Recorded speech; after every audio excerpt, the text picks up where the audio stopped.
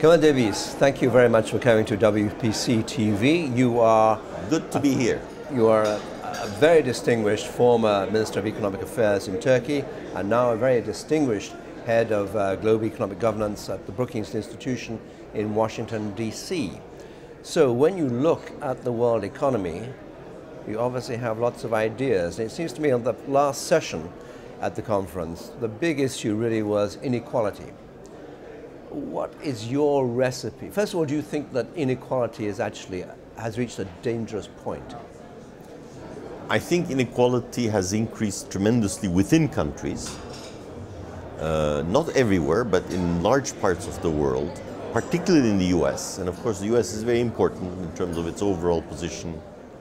I mean, the dramatic statistic which kind of tells the story very dramatically is that 94% of the post-economic crisis gains, income gains in the US, 94% of everything went to 1% at the top.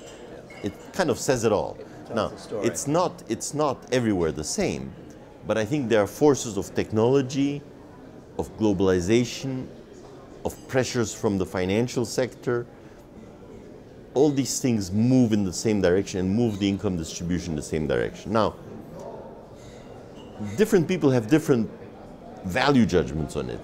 I think a certain degree of inequality comes with competition and markets, obviously. The question is, has it gone way beyond that? And I think it has.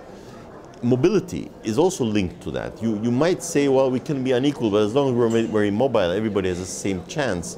That's okay. Well, it's not the case. And then there's another angle to this, and that is if there's no large growth in middle-class demand, then firms don't invest because they don't see the future demand for their products. So we get into a vicious kind of cycle where profits accumulate, but investment isn't very strong, jobs are not created. The fact that jobs aren't created, unemployment is high, puts downward pressure on wages, but the fact that downward pressure on wages creates lack of demand in the economy starts the whole cycle again. And what you're really implying is the end of the American dream. No social mobility and an over-concentration of wealth in a very, very tiny percentile of the population. But presumably it's the same also in many developing countries. I mean, Brazil, for example. Well, China, first of all. China. Of course, China. But China is growing very rapidly. So, as it was said during the panel, if you grow at 7, 8, 9%, you can live with some of that. That's why in China, the system needs the high growth because it is also very unequal. In a way, paradoxically, because it's still ruled by the Communist Party, But it is, in fact, in terms of inequality. The so-called Communist Party. Yeah, exactly. But the inequality is almost as bad as in the US. In Brazil, the inequality is very high, but it's one of the few countries where through social programs and through a great progress over the last 20 years or so in skills and education and so on. I mean, not enough, but it has improved somewhat in Brazil, but it remains highly unequal. The same can be said for my country, Turkey. There has been a little bit of an improvement. However, the actual starting point is extremely unequal. Yeah. So, there's both the question of where you're at and where you're moving to. And you cite the case of Brazil, but in fact, I mean, you now have lots of genuinely quite worrying demonstrations in Brazil because of the upcoming World Cup, Soccer World Cup in 2014. Well, and which is, when people don't have good public transport, don't have enough of the healthcare system, they see huge sums of money, even in a country like Brazil, which is, soccer fan number one. Yeah. Of course, there's a problem. But there's another side to the political dynamics. As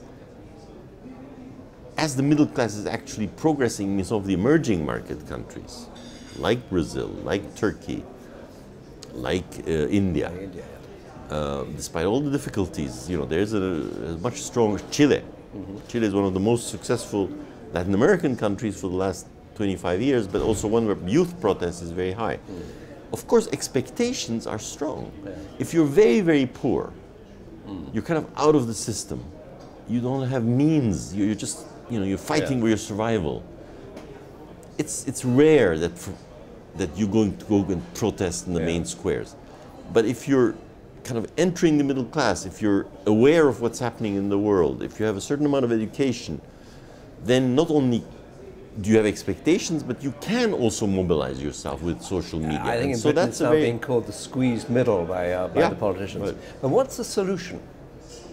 Well, I do believe the solution, there's no, magic wand that you can use, but I think education, the system of education is extremely important, that it generates a broad, and that the Nordic countries, the Scandinavian countries have been very successful in that it really does generate a basically free or not too expensive education for all. Yeah. The fact that in the US now, you want to go in a good university as an undergrad, you have to pay $50,000. And there are no scholarships for that. Scholarships start at the graduate level. But as an undergrad, you have to borrow if you don't have the money yourself. And so I think the education side is very important for mobility also. Basic health care for all is also extremely important.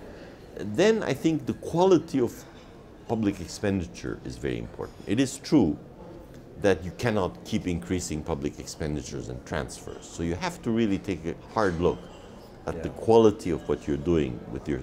You need public expenditure. You need the state. You have to be pretty tough on its quality. And finally, at the end of the day, we're all very worried about healthcare costs. But health, a healthy life is the most important thing we have. Absolutely. Right? If that's gone, what else? So in that sense, we're going to have to accept, given also the cost of technology, that health costs a certain amount to get a healthy society and a healthy health for ourselves. And therefore we will have to be willing to pay a certain amount for that. It's not going to be a free thing. But at the end of the day, I think I'm willing to pay, if I'm threatened with bad health, I'm willing to pay 15–20% of my income on that. Well, I wish you very good health for a very long time. And on that note, I'm okay for now. Thank you very much, Kemal. Thanks a lot. Thank you. Thanks.